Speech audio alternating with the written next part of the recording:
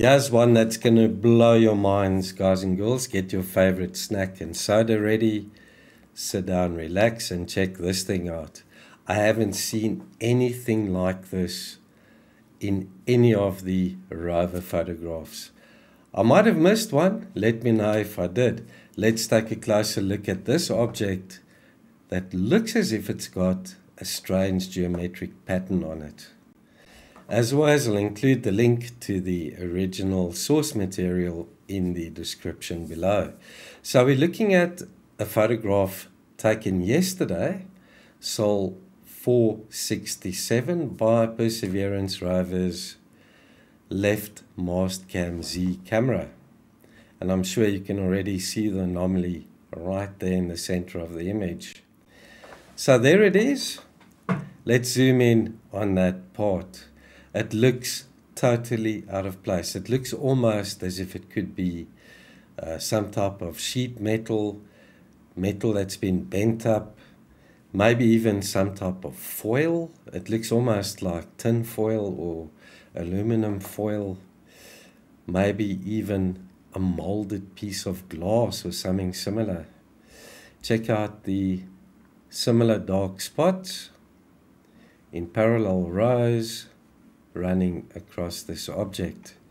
Also look at the perfect spacing between them.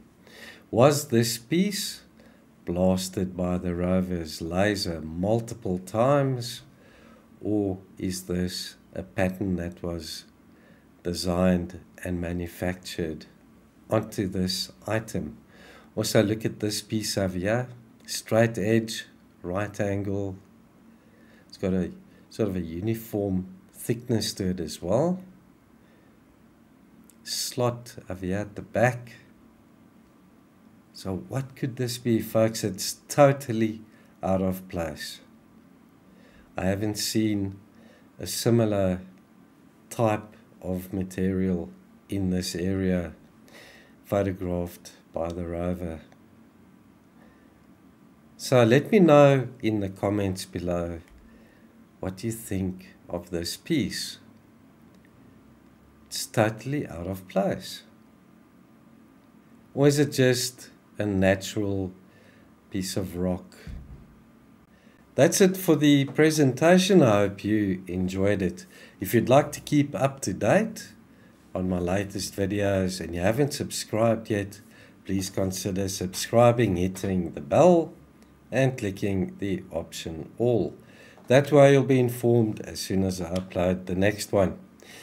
The next anomaly I'll be showing you will be a 3D rendering that I did. I'll release that or publish it to YouTube within the next day or two. Take care, everybody. I'll see you in the next one very soon.